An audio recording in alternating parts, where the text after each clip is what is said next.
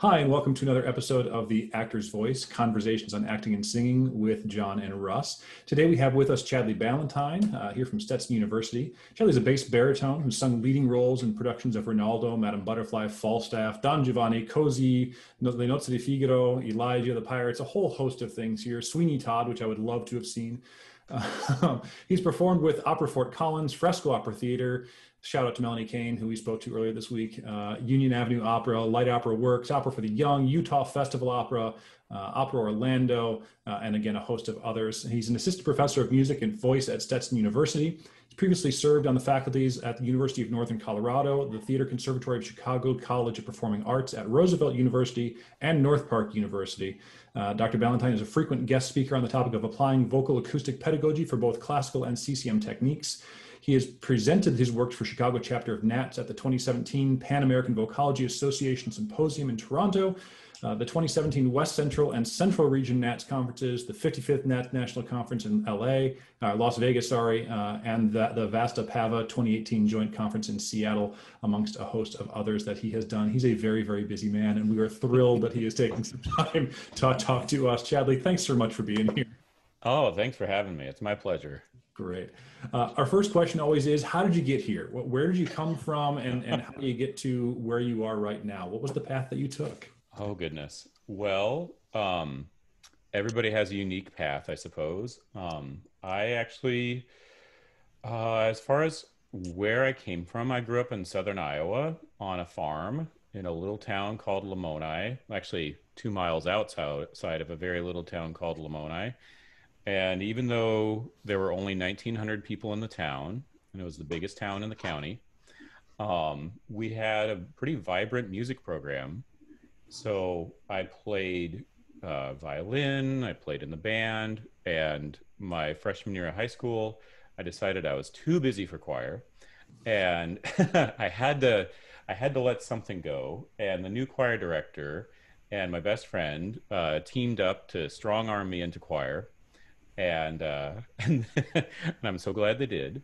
So the first year of choir, I remember we had a range test where you stayed standing until you couldn't sing that high or that low. And I remember not sitting down and then bouncing around a few sections for a while. And when I got to the end of high school, I knew I wanted to go to college. I wasn't sure for what. I was really into graphic arts. I was really into history, and deep down in my heart, I knew I'd always wanted to be a music professor. But I didn't even consider that because I didn't think musicians came from farms in the middle of southern Iowa. Um, but my choir director again was like, well, what are you doing for college? I'm like, I don't know. I think I'm going to do architecture, having no idea how much math that involved. And she was like, well, you should really consider auditioning for voice. I was like, that's a thing. And I ended up getting, some great opportunities to go to school for voice, and realized that, oh, singers can come from farms in southern Iowa. And so that's where I started from. And even through my undergrad, I always had in the back of my head, I really wanted to teach. I loved performing. I loved singing. I loved singing art song. And I was really fascinated with the sounds of opera. And I just loved trying to make those sounds and listening to them. But I always had in the back of my head that, gosh, I really want to teach this someday. I want to be a part of an institution. I just love I just love the vibe of a school of music. And so I went to grad school and just kind of kept going after it. But I didn't actually teach anybody until pretty late in grad school, because I was like, I don't I don't know how this works yet. and and my wife Laura, who I met in choir in the first year of college, she and I were in grad school together, and she was teaching and running a music program outside of the School of Music. I was like, well, you just got to start teaching. You just got to get your feet wet. So she gave me a couple students, and I don't know, I feel like I'm kind of shy and awkward. And I went into that first lesson not knowing what to expect. And my brain just switched into this other mode. And I was suddenly just teaching someone, this young person, how to sing and just having a blast, even though I wasn't sure I knew how anything worked yet. Um, but yeah, from there, I kept taking every opportunity I had to teach. And when we left grad school and we moved to Chicago, it was right in the middle of the recession. So the job I had lined up closed down the day we got there. Mm. And I just took every opportunity I could find. So at first I was driving like 110 miles a day to teach like 10 students. And by the second year, I was I was teaching like 20 to 30 students, and by the third year, it was like 40 students, and by like year 4 or 5, I was up to 70 students, and just like every opportunity I could, whatever style it was, age group, skill level, just learned so much about how to lead people through a lesson, how to troubleshoot just about any style or problem that came up, and then started like from there, like zeroing in on university appointments as an adjunct instructor first, and in a classical program, in a music and worship program, in a theater program. And yeah, it really kind of started concentrating in on the city and a few university programs. I had the opportunity to teach for a year at the University of Northern Colorado. And then it came down to kind of making a choice after that. And I'm then at Stetson. This will be my third year. And it's been quite a journey. At the time when I was teaching 70 lessons a week, I was like, I can't sustain this for the rest of my life. But I am so thankful for this opportunity to just really hone my craft. And that's how I got here, basically. I think Russ and I can commiserate. For my time in Minneapolis, I was also doing 60, 70 hours a week of lessons. And, when you're doing it, you're going back to back to back and going, please make it stop. But you learn so much. And because there's so much repetition, you have opportunity to see what works and what doesn't.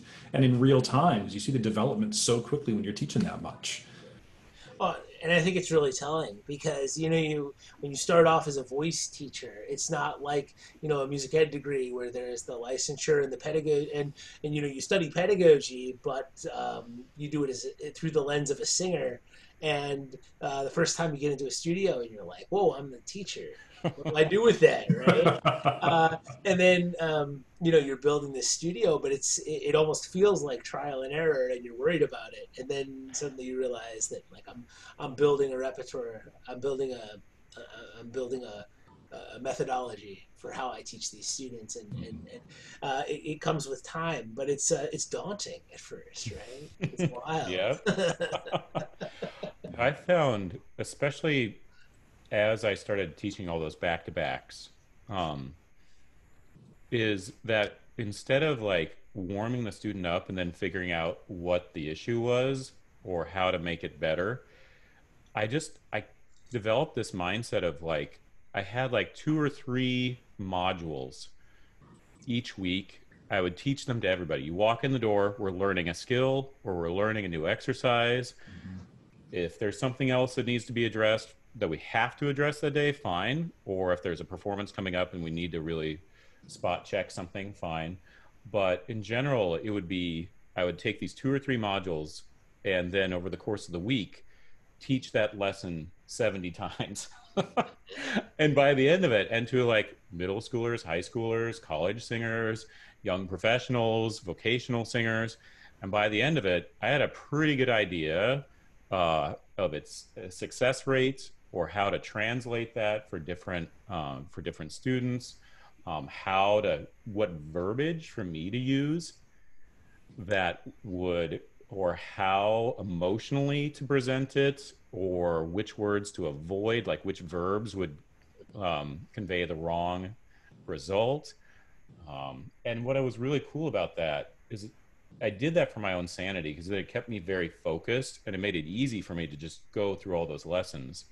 Um, but what I started noticing too was that made the lesson space much safer for my students because they walked in the door not feeling like they're about to be judged. They were walking in the door and be like, ooh, what cool new thing are we learning today? What weird sound are we making today? It doesn't matter what I'm doing. I'm still cool, and there's not going to be any judgment on the other side of that door. Just we're going to learn a new skill and play around with it. Oh, that's fantastic. Yeah, and it does flip the model on its head from like, oh, I practiced all week, and what's he gonna pick on next, right? Exactly. I like it. I love it. I'd love to delve into your time in Chicago a little bit on the performance side. Because I know you've got a diverse palette of things that you have done on the stage. So what did you find useful as you were kind of cutting your teeth as a performer? How did you find gigs? What got your attention? Let's start as early in that process as we can. Yeah. So, gosh, it's really, for me, it was great being in a city with so many different opportunities from, just little gigs to, some really wonderful opportunities. When I guess the number one thing for me was networking. As far as like my approach to making connections when I got there, I just kept telling myself, work begets work. There were a lot of gigs I took just to meet people. I was like, well, I'm getting a sandwich for this gig, but I think there's another cool baritone who's going to be there. And wait, you got a sandwich? Yeah, exactly. There was one place we got half off on our entrees. And I met a whole bunch of really cool people there and I would go do these like, these random little gigs just to meet people and just see like, you never know like when that's gonna pay off down the road. So I did that, and then I was just auditioning. Any audition that came up, I would go there. You start seeing all the same people at the same auditions and be like punching in, punching out. And, but, after a little bit of time of just, singing just random little gigs, picking up some bigger gigs, you just start meeting people who are like, hey, my friend's doing a show up in Madison. You should I think you'd like them. You're doing some weird theater stuff. Like I think you want to run around a stage with a lot of bronzer on, don't you? I was like, of course I do. And then there was Don Giovanni beer pong. Yes. And I took some fun gigs in theater and storefront theater, and that had an impact on what I was doing because I started, rather than just like my experience in opera was really fun in the staging side of it and the acting side, but then doing some experimental theater work and meeting directors more from the storefront theater scene in Chicago was really eye-opening as far as how to connect text and music and what acting could be. And that, like, comparing that with the kind of more traditional, large, grand acting in opera compared to like really up close, understated,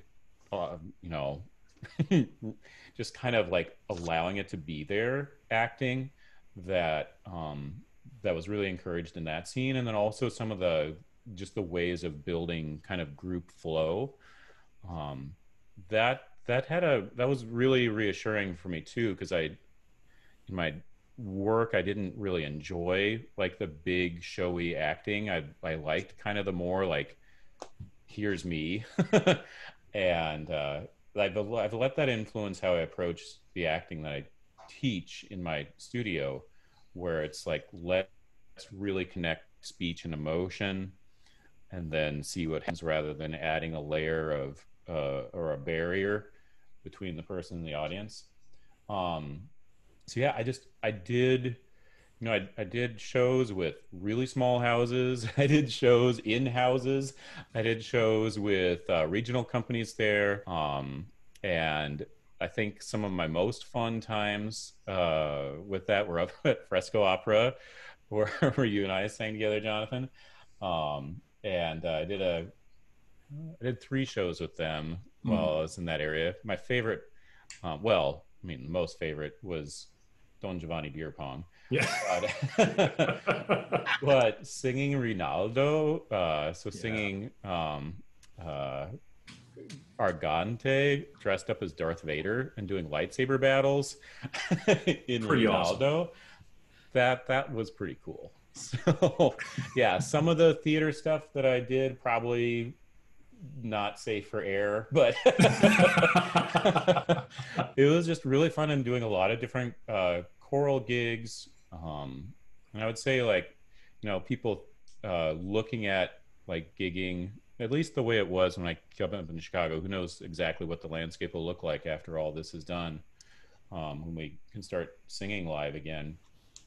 But I wish I had sought out more opportunities for choral training in grad school. I had I didn't have a very positive experience with that in my undergrad, so I kind of stayed away from that in grad school, and I wish I hadn't, because I really enjoyed the experiences I had as a professional singer. But I kind of wish I'm looking for more. I did a really cool show with Opera Orlando this winter that was All Is Calm. And it's tenor, baritone, bass, all ensemble singing. And that just really fed my soul to be with a group of guys like that who are all such excellent musicians and singers, and to sing that kind of tight harmony at like 110 decibels. Oh man, I could do that for the rest of my life. That was great. So I'm open to do some more work like that, as as we kind of see how performing settles in this new environment. Post-COVID landscape is going to be fascinating, right? and particularly for group singing, it's just such a wild time. I mean, obviously we're worried on a solo level about being in studio and things like that, but like any kind of gathering, of course, just like for the public, it's gatherings in general. For us, it's like, oh, we're going to sing in a group. That's scary right now, but hopefully it won't be for long. Right. I agree. Fingers crossed. Wow. To move off of the sadness of COVID, right?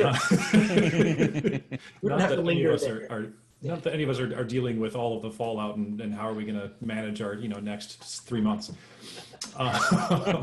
Let's talk about your process with a student. So you get a new student in. What are the things you're looking for? What are the things you're looking at? Just as pedagogue with a blank slate in front of you, what do you do? Sure. So in some ways it's the same for every student. And then a couple factors will be different, kind of depending on, how old are they? What is their goal? Or what are their goals, and what style are they planning to train primarily in? So at the moment, the majority of my students are undergraduate classical singers. But in my private teaching, it really ranges all over the place. So the very first things I'm listening for is, even when we're talking, I'm listening for articulation. I'm listening for vocal fold function. Like, I'm listening for how cleanly the phonation's happening. Are there any subharmonics in their regular speaking voice? Do I hear high frequency energy in their speaking voice? How present is it, and what effort level are they at? Do they speak with a wide range of inflection, or is it mostly monotone? Is there any sign of lisp or prevalent nasality? What aspects of a regional dialect are there that might conflict with the style they want to sing? I'm also looking for just kind of their emotional well-being, like where are they coming, like what state are they in coming to these lessons, like you know, how do they feel about their voice, how do they feel about the journey they've been on, you know, are they already are they already bitter or is there something they're scared about in their vocal journey? That I'm listening for a lot of that stuff even before we start vocalizing. And I'm also trying to create a safe environment because it's easier to be on the, I think it's easier to be on the teacher side emotionally than on the student side. Because it's a little scary to walk in and feel like, oh, I'm so excited to learn. I'm driven to learn. I'm going to take the risk of walking through this door or clicking on this Jitsi Meet link and you know, like revealing my vocal faults to this person who might judge me and I hope will help me. So right off the bat, I want to create an open environment where they feel like this is about learning and this is about improving, not about being called out for your faults. And then in the early vocalizing, then I'm really listening again for the things I mentioned in their speech. But then in the vocalizing, when we start with just little simple patterns, I'm listening for how the voice functions across register breaks and watching for how their breathing system seems to be working. A lot of the stuff's predictable because it's like where events are going to happen or where their voice sits, because as like unique each voice is individually as an instrument, they're all relatively the same. They just kind of land on different spots on the same roadmap or the same like schematic, and just the range might fall on one end of that schematic or the other.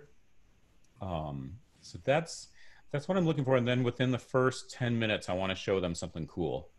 I want them to feel like, ooh, that was fun, or that was a weird exercise. What's the next weird exercise?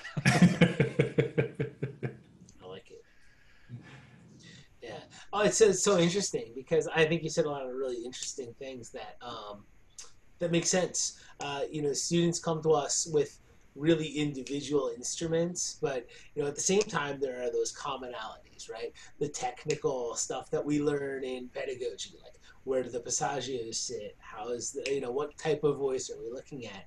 But where they are emotionally, what baggage they carry, what prior experiences have they had vocally that have colored their perception of their own sound. Like all of that makes it unique. You know, a baritone isn't just a baritone, a tenor isn't just a tenor. It's fascinating, and it's the kind of stuff that people don't think about, but that influence so much what we do with these individuals. I think it's really neat to hear about how you structure that lesson. Yeah, and I think starting out as an independent teacher, working primarily with adolescent singers at first, and these singers being assigned to me to start, so they didn't seek me out, at least like the first couple years. And working with mostly adolescent sopranos, just really creating like that safe environment from the moment you walk in the door. You know, this is a safe room. There are real boundaries here that are safe, and we're going to work on singing, and I'm going to have fun learning a new idea, and I'm going to learn something new about my new voice. And to get that buy-in, both that letting down the guard a little bit, be like, okay, no lions and tigers in this room, and that buy-in right off the bat of like, oh yeah, that that felt cool. Or, that wasn't what I was expecting, but I want to learn a little bit more. So getting that buy-in within the first 20 minutes, I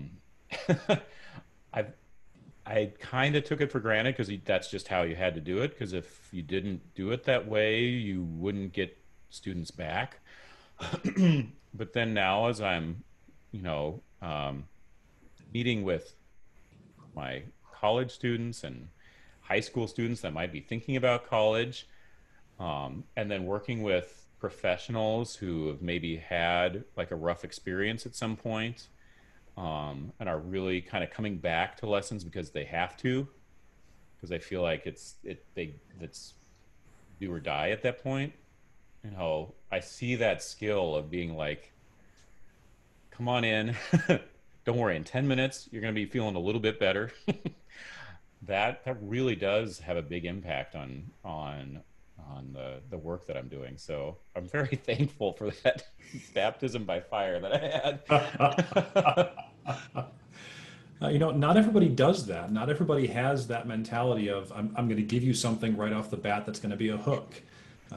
They think for whatever reason I need to do the long game, or I've got to address so many different issues. But being able to get to that one thing that'll spark a fire, that'll really catch a student is so important, because so much of what we do is about motivation. And if you don't have that, you're sunk. You're done. Yep. And what's great is, the instrument, you can't really isolate one part of it. It's always working together. There are a couple ways, like if you shut off the voice, you can work like a couple things, but that's not really the same.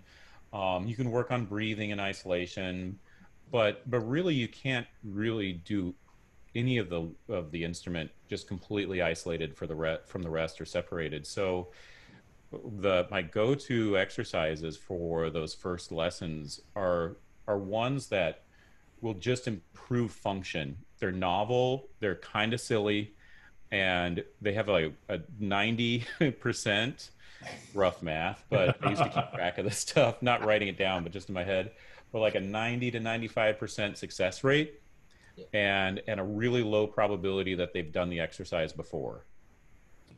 And so that even if it's not, I'm addressing every single fault that I hear, I'm going to make your voice feel better, and this is going to be an exercise that you'll use in your daily practice. That's awesome. Can I put you on the spot? Sure. Could we see one or two of these miracle exercises that you start off with? They are kind of really miracle, but they're strange. You may have seen some of these before, but the one is one of my go-tos in a first lesson, is Buzzy Card. So I learned this from Marianne Hart at Indiana University. She was a master teacher in the Nats intern program when I was there in 2015. And you hold up a Buzzy Card, and you can use like a magazine insert or an index card, and you just hold it in front of your face. You don't put it to your lips, but right in front. And you make a tiny little stream of air and sound through your mouth. That's kind of similar to the Stemple vocal function exercises. And you bring the card into that stream, and it vibrates. And it feels really good. The first time I learned this, Marianne was like, Chad, check this out. Does this work for guys? and I took a index card. I was like, ooh. Little C's never felt like that for me before. I'm going to go check this out. I will report back. So it's a semi-occluded exercise that is similar to a finger kazoo, where you just hold your finger to your lip. But it's really great at getting good adduction while unpressing the voice and encouraging flow phonation, and really encouraging just a more balanced instrument. And the card in particular is good for working out laryngeal registration events in a way that covers them up, whereas straw phonation like really brings them out and like scares the heck out of everybody the first time they do it. This one kind of makes them disappear from your awareness. So I find that one to be a little safer in a first lesson. And I've got like a whole spiel I go through if they can't figure out how to do it on the first try, of imagining you're cooling off hot soup. so, so that's one of them. Depending on the student, then depending what they're looking to work on, we might do some breathing work based on Thomas Hickson's Respiration for Singers. I like created some breathing isolations to demonstrate the biomechanics in just a very like self-touch kind of way that is like, holy cow, I had no idea my body just did it automatically.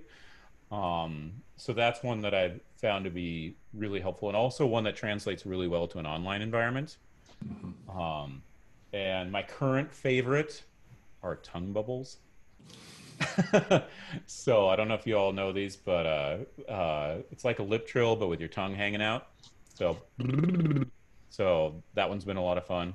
Yeah, the card is kind of the one that is my go-to. And whenever I teach a bunch of sample lessons at a high school choir clinic, I get a whole bunch of people come in and be like, "You're the buzzy card guy."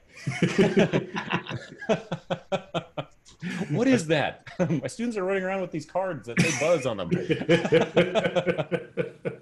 I love that.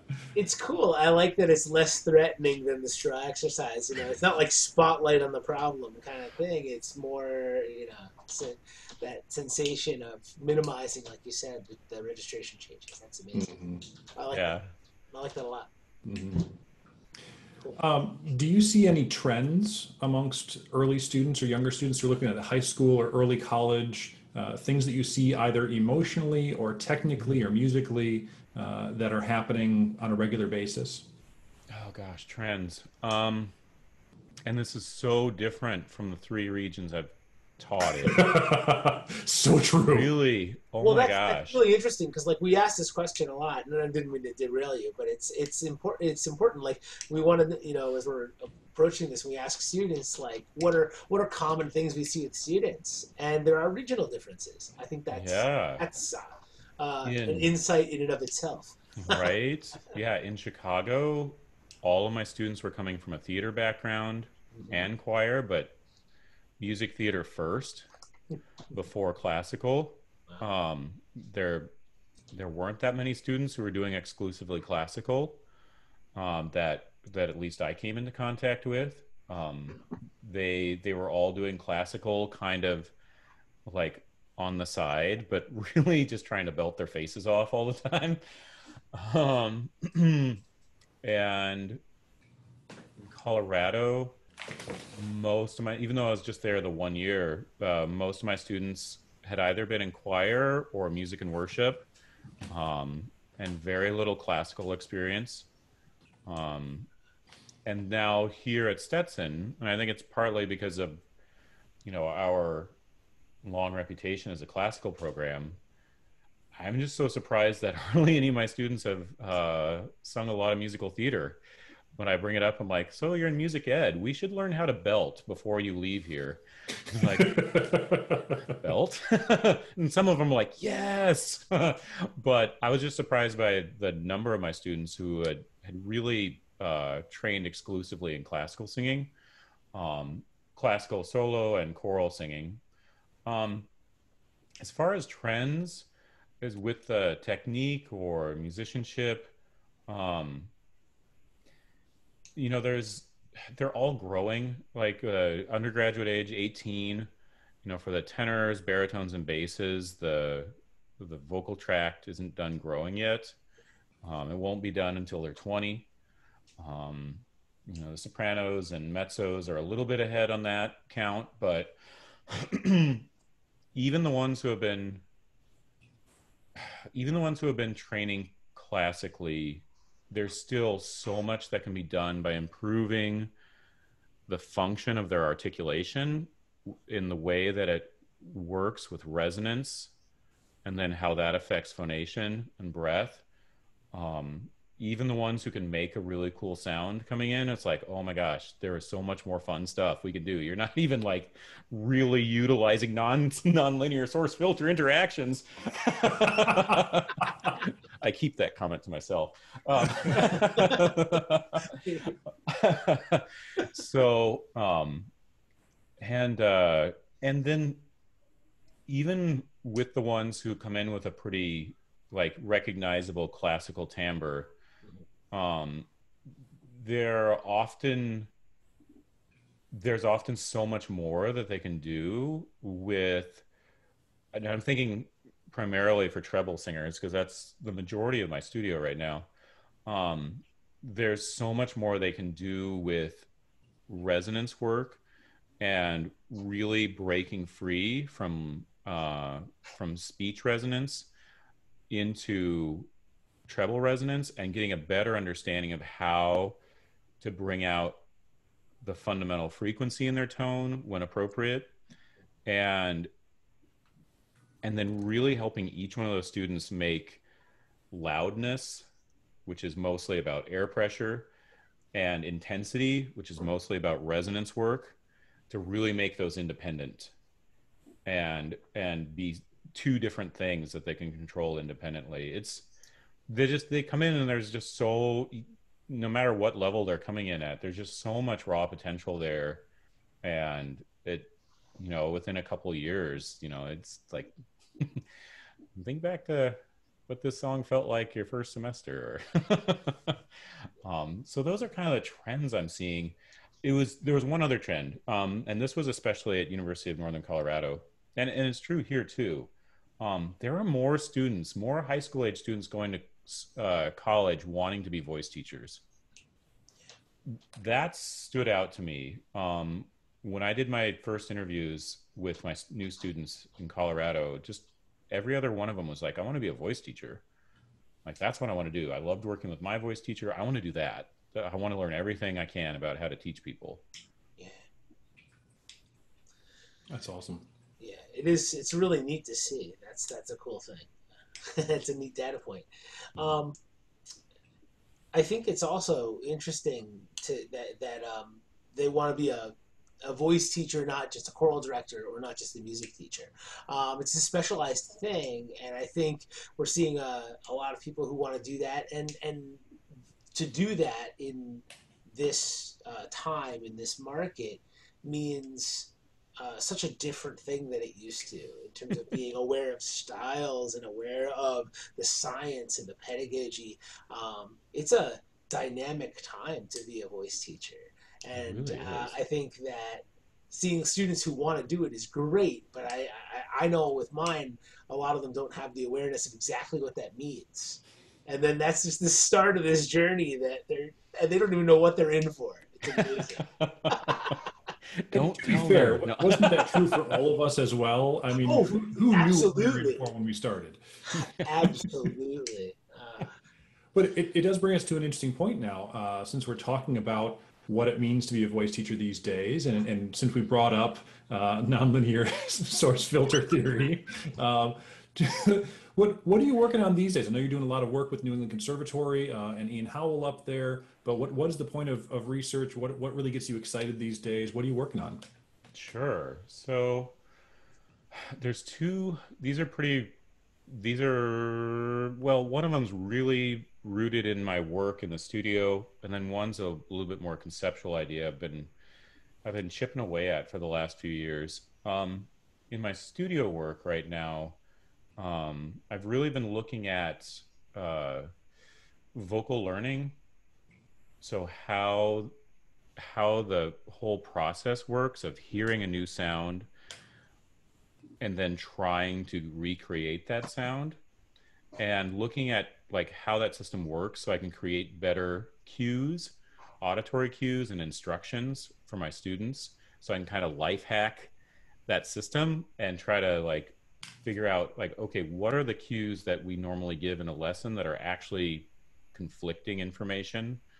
So like the obvious one is we teach from the piano, and it's a percussion instrument, and it doesn't have vibrato, and the timbre, it doesn't have vowels really. Like when you're working on a classical, an O vowel with a classical soprano, and you're giving them C5, and it kind of, on my piano in my studio, it sounds like A. And you're like, and I would like you to sing, oh. And so, and then thinking about like how I demonstrate, and then all these like kind of novel sounds. So I creating different kinds of auditory targets with like Made voice synthesizer, so that to draw the ear to the part of the sound that we really want to tune the vowel to or bring out in the sound, and also the vowel generator or the vowel chart on Voce Vista Video. And I've been doing a bunch of teaching using white noise. So where you take, I've got like these little Bluetooth speakers, and I play white noise out of them, and you hold them up to your mouth, and your vocal tract filters out, or filters, and you can, and reveals formants in the white noise. So you can practice your resonance work. Like if you're working on a pretty challenging lick in the, above the treble staff, you can practice resonating those frequencies and like guiding the ear to those frequencies before you go to sing it, or just also just working on vowel articulation with this in the kind of lower range for treble singers and throughout the range for non-treble singers. So I've been really interested on like finding everything I can about how the mind processes new sounds and then transfers that to an output from the voice, and how that feedback loop of checking to see if it's right works. And that's had a really positive impact of knowing when to jump in and reassure a student, or how to give them a cue that'll work. The other side that that I've been doing that's a little bit more on the conceptual side, that I've had some great correspondence with Ian and some of his grad students, and some of the other faculty members there in the voice pedagogy program at New England Conservatory, is looking at vibrotactile awareness and somatosensory awareness. Basically, the idea is sound is a mechanical energy, it's mechanical vibrations through the air usually. And when it comes to our ears, we perceive that as sound. When it comes to our skin, we perceive it as vibration. And looking at what are the mechanoreceptors and nerve endings in our body that pick up vibrations, what their range is, like which vibrations do they respond to, how does that correspond to challenges in singing, how much crosstalk there is between the somatosensory area of the brain and the auditory cortex, and just how interconnected touch and sound are. Some of the research I've read point to sound and touch having a common genetic origin, and that the nerve endings in the mechanoreceptors that feel high frequency vibrations are very similar in structure and function to the nerve endings in the cochlea. And so, and then looking at which parts of the body feel vibration really intensely, which don't, what does that say about what we experience as singing? And then the big breakthrough I've had on my thinking for this is that mechanical vibrations, we're really sensitive to those vibrations as touch in the range where we're not very sensitive to them as auditory. It's like below 300 hertz. We're really sensitive to that as touch. And then as it climbs above that, we start to lose the sense of touch of that energy, but then it starts to transfer over into the auditory domain and become more of an auditory experience. And so it's starting to really recognize, like, okay, which parts of the human voice as we sing, which parts will we feel, which parts will we experience as an auditory experience? And because of that, there seems to be another relationship between touch and hearing, where how we use both senses to locate something, and starting to like give better direction on how to think about the sensations that happen in the skull during singing as localized sound, instead of trying to push against them physically. How to kind of listen for different parts of the sound, listen to different parts of the listen in different parts of the body, essentially, like looking for sounds to arrive in different places and what those are being caused by. Because I just had a lesson today with a student uh, uh, who hadn't, it was a new student, and experienced a sensation of having high frequency energy as localized sound, like near the region, like behind her eyes or near the region of the soft palate. And I was hearing like, wow, this lesson's going great. That voice just keeps getting stronger and clearer. And all of a sudden she stopped and was like, there's something loose. I'm hearing a second sound. And it was really great to be able at that moment to jump in and be able to reassure them, knowing that that was probably it, and remembering the first time I noticed that in my own voice and thinking my voice was broken.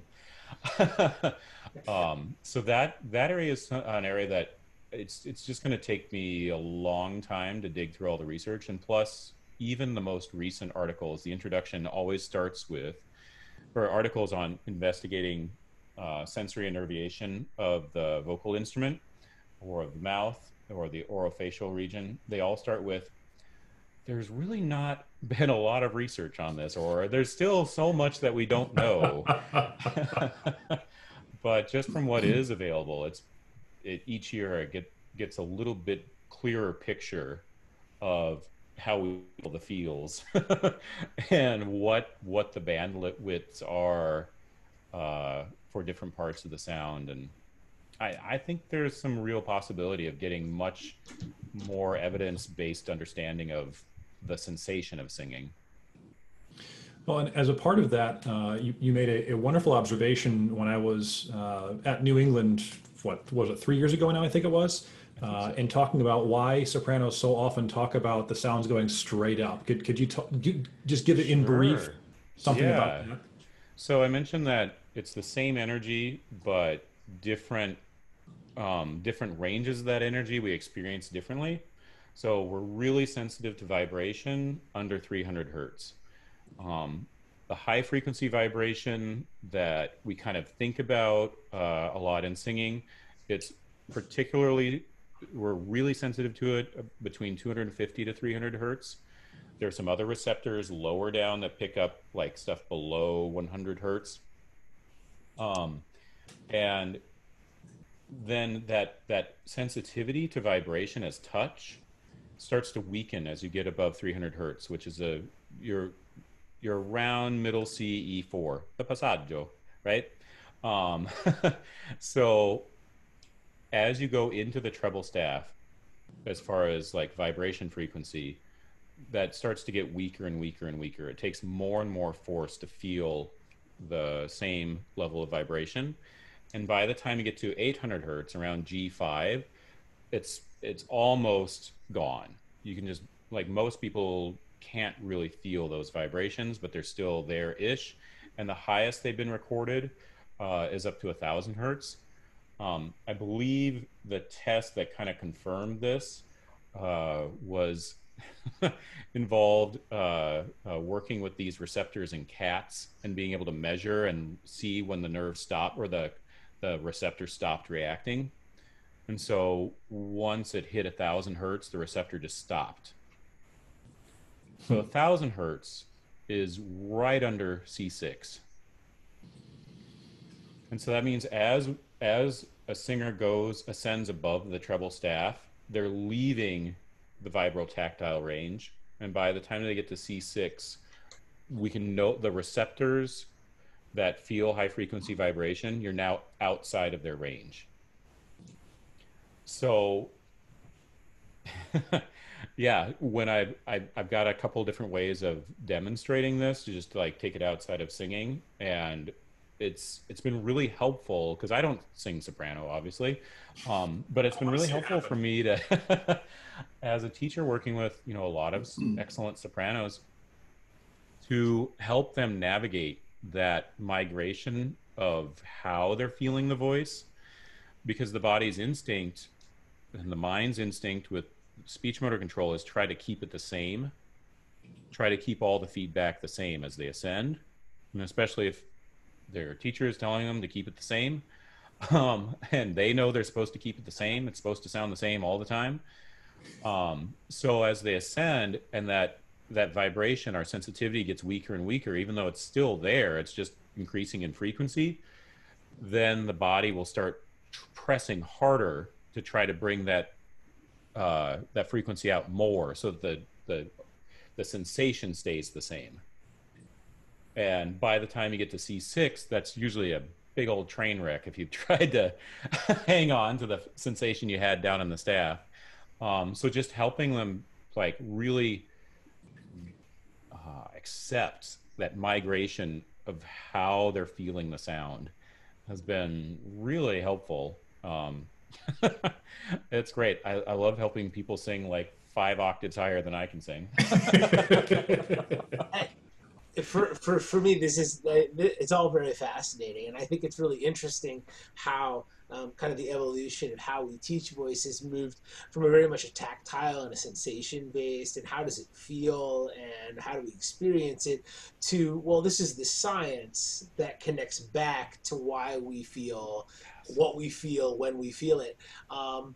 It kind of dipping back a little bit when you were talking about, like, oh yeah, something's loose in there, and remembering how that felt for you, like, oh, my voice is broken.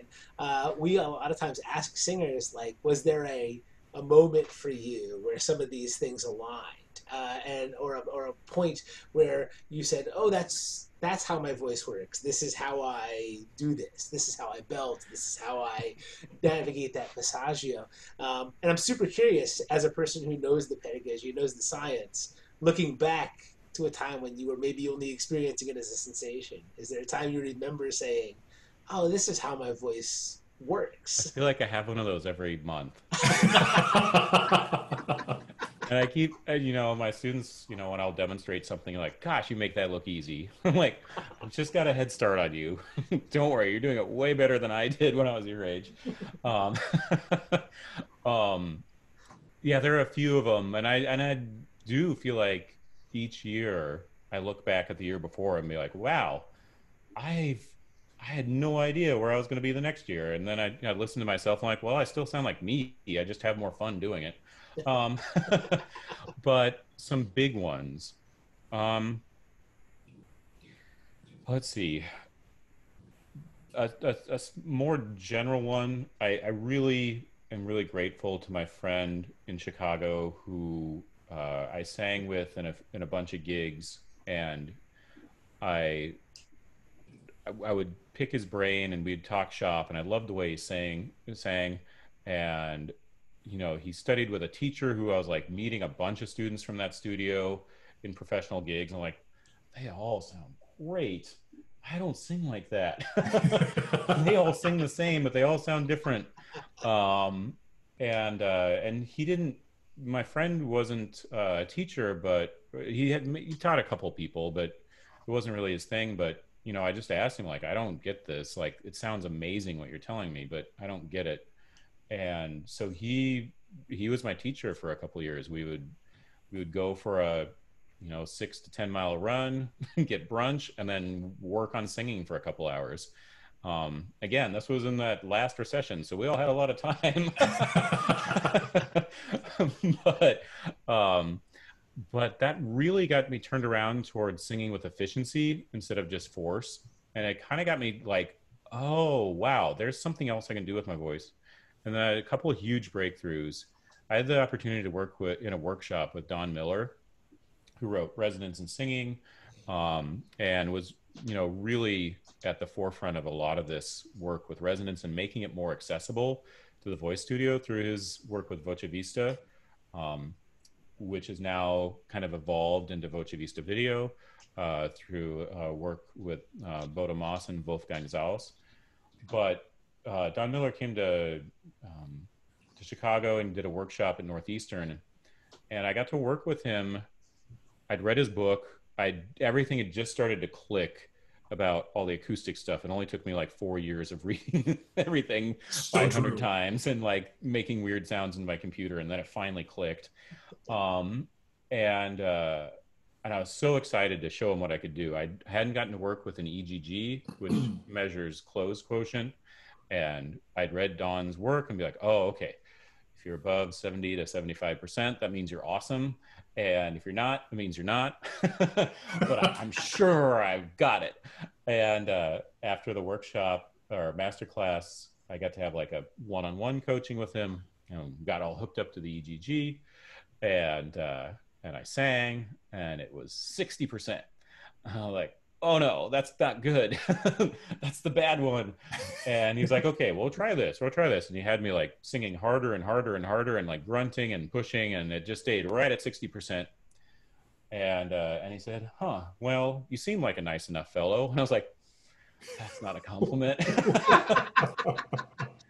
And he said, wait, let's try this.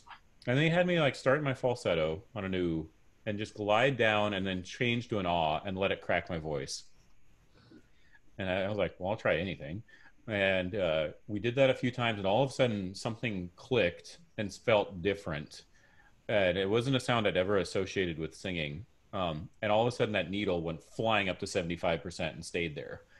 I was like, he was like, oh, there you go. That's how you do it. I was like, what did I just do? So I ran out to the car and just did that in the car for like a half hour to make sure I didn't forget how to do the thing I just did. And so I was like, okay, well, that's singing with a high closed quotient. That's supposed to be really important. That feels really cool. That does not feel like what I had been doing before. But it kind of feels like what my friend's trying to help me do, but it's just kind of hyperspaced me to another place. And then, so I kept working with that idea. And then I got to know Ken Bozeman's work. And that kind of really unlocked this puzzle. It was all kind of in the same year, where now I could like, oh my gosh, now I know where these acoustic registrations or events are going to occur. Oh my gosh, close timbre. That's what an instructor a long time ago told me not to do when I let that happen, and I lost an octave off my range immediately. Oh my gosh, that's going into close timbre on an oo vowel in the middle of my range. That's what I remember from 7th grade choir. Yeah. That's my memory of my voice change. Is the first time when I went, ah, ooh, and I freaked out and vowed never to do that again.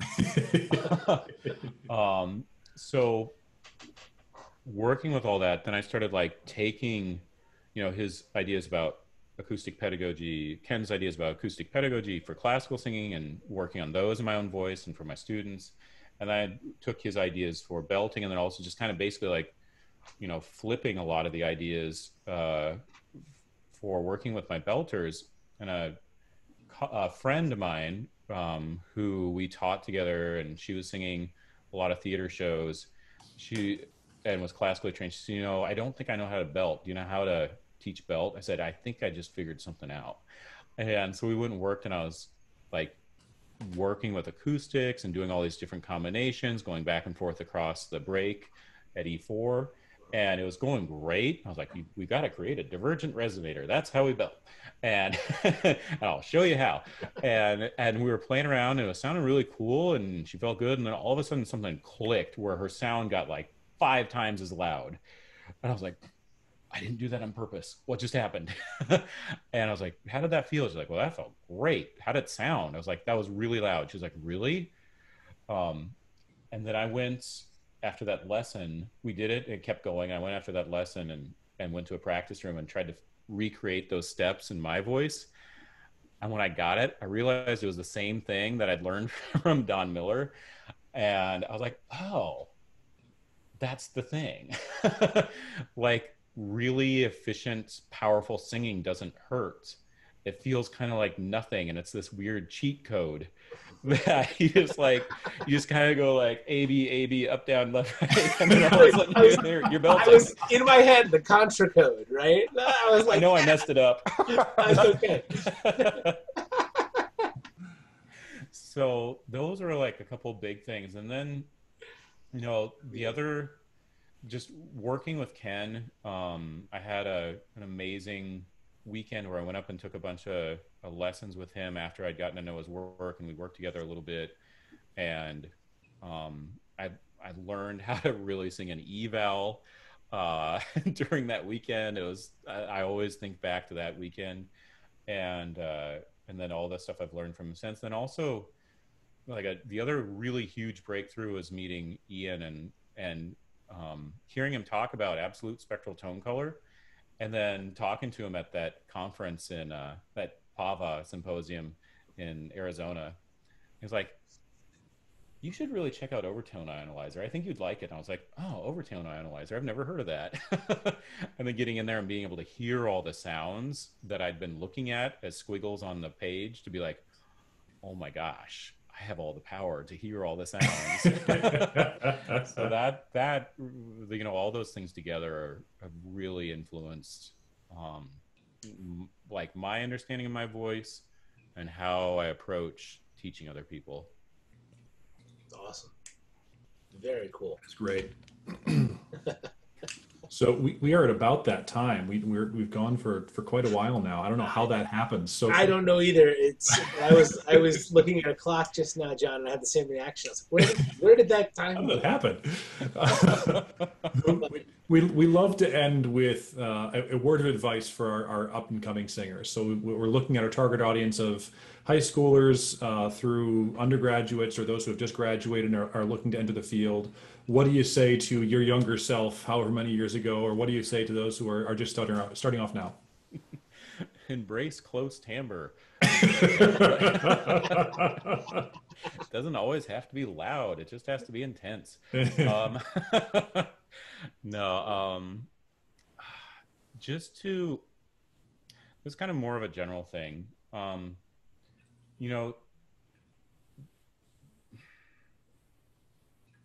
Look into everything you're interested in.